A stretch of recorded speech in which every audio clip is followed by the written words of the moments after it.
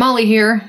If you like what we're doing and you want us to keep doing more of it, please hit that subscribe button so that we can get monetized and we can keep bringing you this kind of content and more. So anyway, this time, well, the old man and I, we watched that Willow series. The first 4 episodes, I think. Yes, the first 4 episodes of the Willow series after we watched the original Willow film. And good old Molly here, she, let's just say when she was young, we didn't have a lot of options when it came to watching TV at home, and one of the videotapes I had was Willow, and I watched the living shit out of that. So if there's one thing I was familiar with, it was Willow, and oh my god, this series is not good.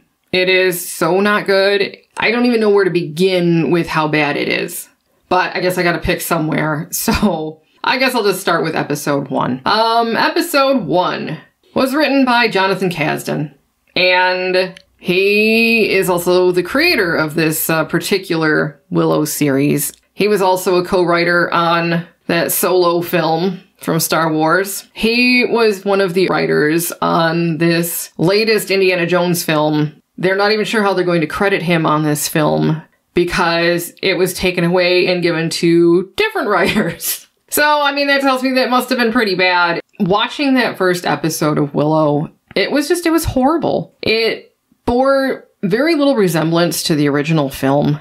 It felt like a lot of the original cast members from the original film were just dialing it in. The woman who played Sorsha, she's doing okay. I mean, Sorsha wasn't exactly a very emotive character in the original film anyway, but there are bizarre things going on with this. Like, she's trying to marry her daughter off to this other kingdom to solidify power or some shit like that. I'm like, really? The Sorsha who married Mad Mardigan is gonna do this to her own daughter? I mean, really? I don't buy that for a second. So, I mean, it's just, there are things like that that just are like, oh, okay. And then Warwick Davis is just dialing it in as Willow. It's sad to watch because, I mean, obviously I've seen him in other films too, like the Harry Potter series. And obviously I saw him many, many times over and over and over again in the original Willow film. I mean, maybe it's because the script is so terrible that he's not putting in the effort that I would have expected from him. But if I was stuck in a TV show like that was basically pissing all over the original film that I was in, I think I probably would act about the same way that he does. It's just such a shame because, again, here's something else that they just wanted the name and the skin, and then they just want to do whatever they want with the characters so that they can tell their own story. There are just way too many cast members, for starters. Like the little group of people who were trying to get the baby to her final destination so she was protected from Bavmorda. It was Willow, Mad Mardigan, and the 2 brownies.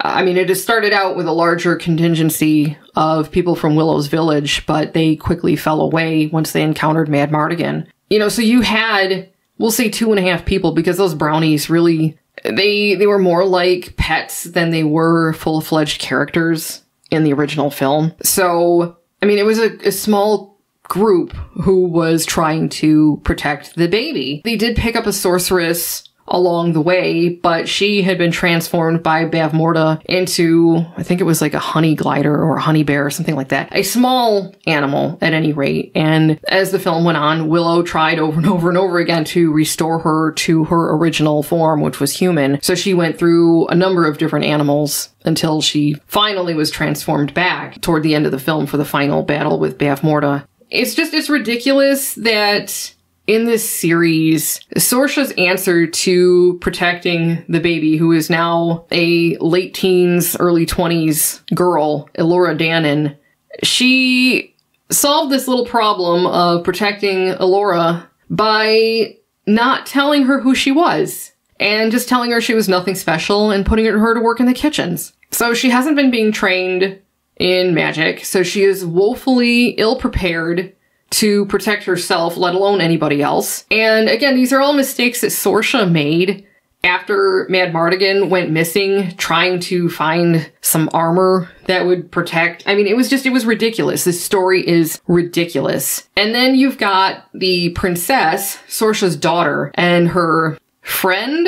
It's just, oh God, the daughter is a nasty piece of work. She is such a selfish, rude little, and I just have to say this, she's a bitch. She just seems like such a privileged little bitch. Like, I don't know how Sorsha thinks she can marry her off to anybody. She is most obviously same-sex oriented as well. And of course, her same-sex compatriot is her sparring partner who allows her to win all the time. So there's another instance where now Sorsha's daughter doesn't have the skills to protect herself, let alone anybody else, because her little girlfriend was letting her win all the time. And it's this pattern through this series so far. Willow isn't using his powers because apparently he's a one and done now. If he uses up his powers, he doesn't have any more magic left. Why the hell that's a problem, I don't know. This isn't something that was addressed in the original film. So what the hell is this shit? Ugh, there are so many things wrong with this. And they're adding extra drama just for drama's sake. Like this prince that Sorsha's daughter is supposed to marry. Apparently he was possessed or something when he was young and he killed his brother. I mean, it just, oh my God, why? Why? Enough with the bizarro tragic backstories, along with I don't know, I mean, just this over-emotional schlock. I'm so fed up with this crap. Can't you just tell a decent story without these broken, absurd characters who nobody would want to be around or be friends with because they are just, oh, pardon my French, but these people are just fucked in the head. Is this what these writers in Hollywood, is this their lived experience? Because that's the only thing I can think of as to why they would write such crap all the time. And I know I've gone on a bit of a rant there. I just, as I said, I watched that film over and over and over again. I mean, I lived in a very, very rural area. We got our first VCR in 1987. We didn't have cable where I lived. We didn't have satellite dishes or anything like that. So, I mean, broadcast TV was it. And boy, once you got that VCR, oh my God, it was just, it changed everything. And one of the few tapes I had was Willow. To see it being used like this, it just, oh, it's just disgusting. The only episode that was any good was episode number 2, though that still had problems. And the only reason that was any good was because that episode was written by the original screenwriter who wrote the screenplay for the original film. You can tell episode 2 was better than 1, 3, and 4. However, it still had problems because of a lot of the woke nonsense that's being incorporated into the series in general. So, just, there you go. I'll let you talk now, old man. I wanted to let you do your thing. I had to get that rant out. Because for me, I have an opposite experience of you. I've seen the film. I watched it once when it first came out, and then we watched it together before we watched the series. So I have no tie to the series. From somebody who has no tie to it, just as a separate property, this is a bad series. Yeah. Even if it wasn't a Willow series. And the only credit I'm going to give them, because I remember I said this to you on episode 1, the only good thing from episode 1 was I think that they were shooting inside the castle on practical sets. Mm-hmm. So it wasn't this green screen garbage. If it was a green screen, it was really well done, but I'm pretty sure it was practical sets. The landscape that they had, although I don't think it matched the film, because the film, a lot of the land was kind of brown. Or snow. Or, yeah. But it was very barren. And once you got outside of Willow's village, it was a very desolate landscape. Whereas this was very green. So again, I have no ties to the original movie, but I did like the fact that there were colors in this just as a film property, and that they shot on practical sets in the castle. Yeah, and maybe now that they've gotten out of Willow's purview, maybe now, because we saw that one demolished village, was it the Slaughtered Lamb or whatever it was, that the one guy was trying to get to for, I won't spoil it in case anybody's actually enjoying it. But anyways, once we got there, now it's getting to be that desolate landscape like they had in the original film. But up until now, it really wasn't a good match. And, you mentioned the I guess the term for this is woke, where you have these overpowered females that have bad personalities. Yes. And then in addition to that, because I don't think by itself that's necessarily woke, but then the son or brother who got captured was a moron. That's how he's been portrayed so far. Yes, up until this point. Maybe it's going to shift. But they have to know what the culture's like right now, what a turnoff this is. If they decide down the road they're going to give this guy a little bit of value, who's going to be around to watch it? Because the two female leads, the redheaded woman who wants to be a knight, and then the daughter... Saoirse's daughter. Yeah. The princess. The redheaded knight is not as annoying, but the daughter, every time she's on the screen... It's like Michael Burnham level horribleness. She is a jealous, nasty piece of work. She hates Elora Danan so much. All I can come up with is that she's just jealous. And it just comes across like she is just a horrible person. Oh my god. Like, why would you write her this way? If you're trying to actually make this pro-woman series, which I don't think they are, but that's what a lot of people say, then why would you write them to be such nasty, horrible people? Every time they're on the screen, the only time I have any interest at all, because at the very end of episode 1 is when they finally met up with Willow. And then episode 2 is when they were getting Willow ready to go out on the journey. Willow, at that point, early on, was the only interesting character in the whole frickin' series for 2 episodes. Mm-hmm. I enjoyed him in that second episode. However, right after that, he turned into... I realized in the movie he was a bit of a buffoon because he wanted to be a magician, a wizard, but he wasn't quite there yet. But... oh my gosh, the way they're portraying this guy now. And yeah, it's weird. It's like he spends his magic and then he has to roll over and go to sleep. So he's like a 2-pump chump, has to roll over, done. Oh, God. And so like after episode 2, Willow's nearly useless for anything. I have no tie to this movie franchise or the one film franchise. I will continue to watch this simply because I know you want to continue to watch it to see how bad it gets. I must document it. But I have no interest in this. I don't know how they're going to fix this. This last episode, I was staring out the window. I mean, I was approaching Star Trek Discovery level disinterest in this thing. I didn't have as much passion against it because, again, I don't have a tie of what they're peeing all over. Mm-hmm. But it was bad. I think there's like 8 episodes in the series. Could season. be. And I don't understand. I do not understand, like you asked. Why would you buy the rights to a franchise or decide you're going to make a continuation of the franchise and then do this to it? Like, why would you do that? Well, especially since it seems like they didn't understand the original film. Like, at the end of the original film, Elora Danan was just a baby. I mean, she didn't have to be anything special other than having the mark on her arm that essentially caused Bav Morta to lose her shit, and she lost control of the situation, and she defeated herself. In the meantime, Mad Mardigan and Willow, they found something within themselves that they either didn't know was there or needed the confidence to believe in. You know, Mad Mardigan, he was kind of a, he was a Han Solo character. And considering that the original creator of Willow was George Lucas, I can't say that's surprising. Well, it's interesting, too, because you brought up Jonathan Kasdan. Yeah. And we looked this up, and it looks like his dad, Lawrence Kasdan, was a co-writer for The Empire Strikes Back. Sure was. So it's just interesting noting that little tie there. Yeah. And his father, obviously, was a much better writer than him. Oh, yeah. Yeah, and at the end of the original film, Willow...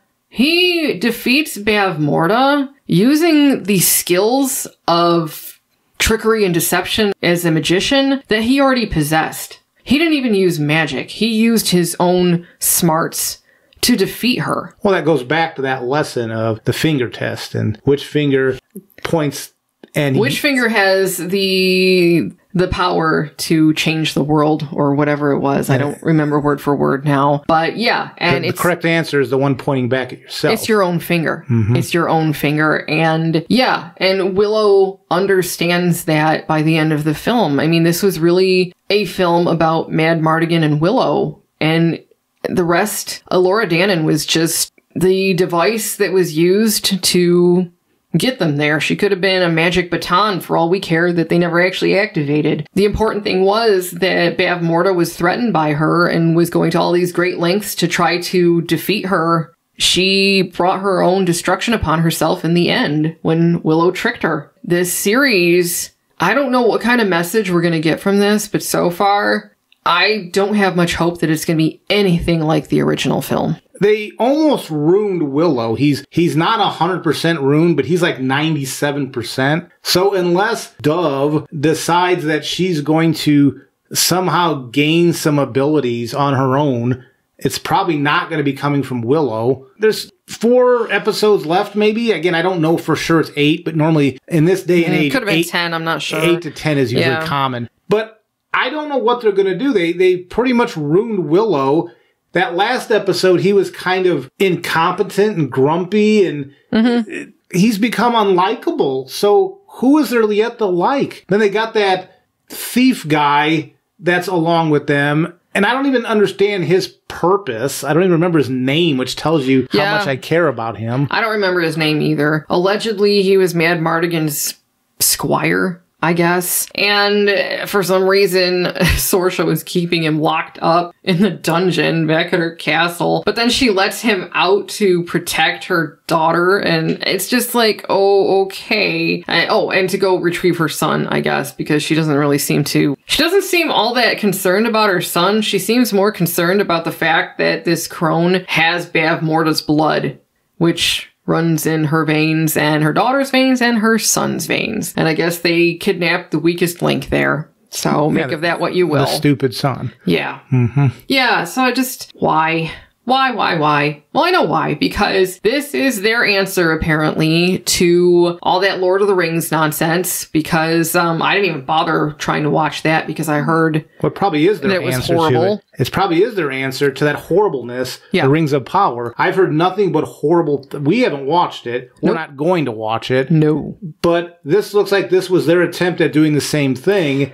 And I don't know. I mean, this is, from what I've heard from people, this is probably better than Rings of Power, but that's comparing really low-hanging fruit to each other. Yeah. Because I don't think this is a good series at all. Well, and let's not forget, Rings of Power was their answer to that Game of Thrones series, whatever the hell it's called. I don't remember. House of Dragon, I think. House of Dragons. Something like that. Now, which is another thing I'm not going to be watching. It's like, this is Battle of the LARP societies. I mean, really. None of this is cutting-edge television. No. Even that new Game of Thrones stuff, there's nothing there that looks cutting edge. I mean, I didn't care for Game of Thrones, so I realize I'm on the outsides here. But at least Game of Thrones, I can give some credit for the high-quality costuming and sets that they applied to the series. Yeah.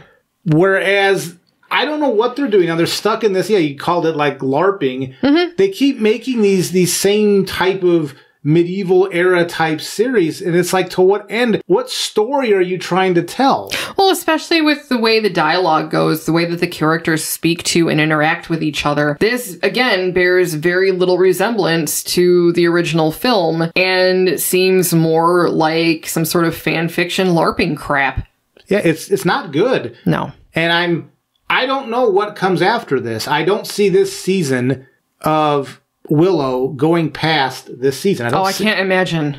I can't imagine. We're like midway in season 1, and it's gone off the rails. It's garbage. I don't know how they fix that. You can't. And I don't know why this would get continued to season 2. It reminds me of She-Hulk. Yes. Where we knew going into She-Hulk, watching it, up until that last episode, it was just boring and not going anywhere and whatever.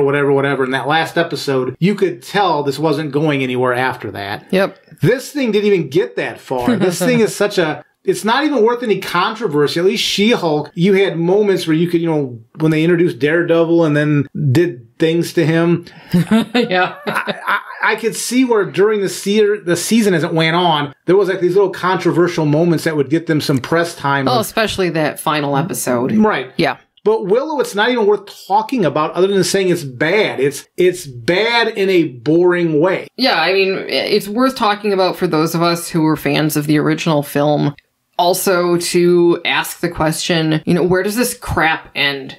Like, when are they finally going to stop doing this? When is it finally going to be enough? Well, I think we're getting close here. I think, from what I understand, that Lord of the Rings prequel, The Rings of Power, that cost a crap ton of money to get the rights for. And it failed. And it failed, and they're going to try a season 2 like in a couple of years. Yeah, good luck with that. Yeah, She-Hulk failed. No more for that. I think this is going to fail. I think we're at the tail end of this stuff where they finally, not maybe the people making this, but the people above them who the money the books, people, yeah, they're good. They realize this stuff doesn't make money. The people aren't getting into this, and we've got to do something else. So I'm hoping this is like the tail end. Maybe we get like 1 or 2 more bad series, and then things are going to turn around, because I don't know how much lower you can get. Well, I think because it's a machine, and I'm sure there's a lot of stuff that it hasn't puked up at us yet, we probably have 5 years before this crap is completely over. But what we're witnessing now is the beginning of the end. Yeah, I think so. So I think that's the good news. I think all this stuff, I think going back to the franchise that is personal to me, I think those CBS Secret Hideout Star Treks are putting a noose around their own necks. I think that this next season of Picard with all the Next Generation characters is going to completely crash the franchise. Yes. And I think that's going to be the end of Secret Hideout, Bad Robot, whatever you want to pretend that who's not in charge. I think that's going to be the end of CBS Star Trek because they drove it into the ground. The only thing I've heard any remote positivity about are the animated stuff, Prodigy and Lower Decks. I don't like Lower Decks. And Prodigy, I watched a few episodes. I hated Prodigy. I mean, it wasn't for me, it was for a kid. But if the highlight there are these animated series, you're in big trouble. So I think we are at the end of this. I think Star Trek crashes after Picard's next season. And I think that stuff like Willow and the Lord of the Rings prequel and She-Hulk, I think this is getting ready to cause the whole system to crash upon itself. And I think that's largely because people are rejecting this stuff very vocally. And the best way to speak about that is to not pay for this crap. So, yeah, you know what? Don't give these assholes money for the shit. The desecration of basically 80s and 90s culture.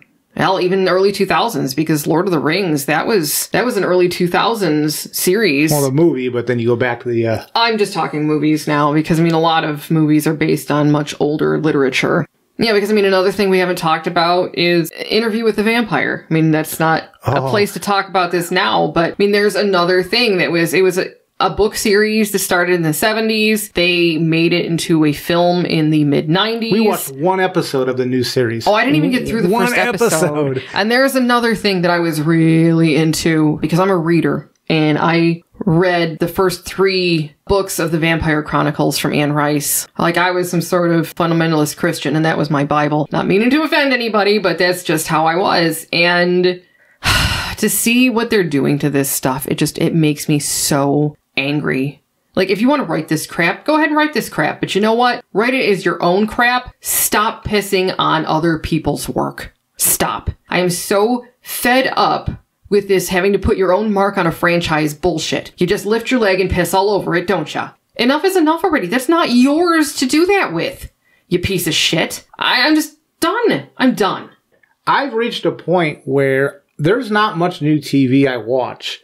We watched, well, not much new TV we watched for pleasure.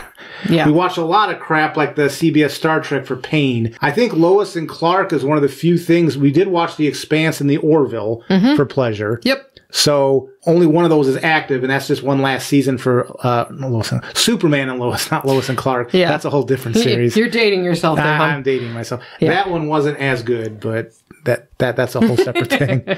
But we don't watch much for pleasure anymore because what's out there is garbage. The closest we had high hopes, or you had high hopes for Wednesday. I did. I think you enjoyed it much more than I did, according to our review. Well, as I said, once I put it in the context of this is Monster High for late teens, maybe even mid-teens, then I could enjoy it. Wednesday was much, much better than Willow. Oh, God, yes. I will completely concede that, because at least there were 4 episodes of Wednesday that I actually enjoyed. I've enjoyed nothing. If I got to go to sets, hey, I like that they were shooting on practical sets and the grass looked green. That's the only highlight I'm giving this series. At least with Wednesday, I was able to pick lots of things that I liked in the first 4 episodes. Yep. Yeah, I was saying I liked the green grass. Oh, but then again, you know, in this day and age when everything's practically shot in black and white. Well, that's why I gave it credit, because they do that color grading nowadays, or they have for quite some time, where they make everything all gray or teal and orange, and it just looks so unnatural. Mm-hmm. But for Willow, it actually the cinematography looks watchable. And it's a shame, because it doesn't make my eyes bleed. But then I listen to the story, and then I have to stop. My ears are bleeding, so yeah. Yeah. So, Willow, another really horrible piece of shit.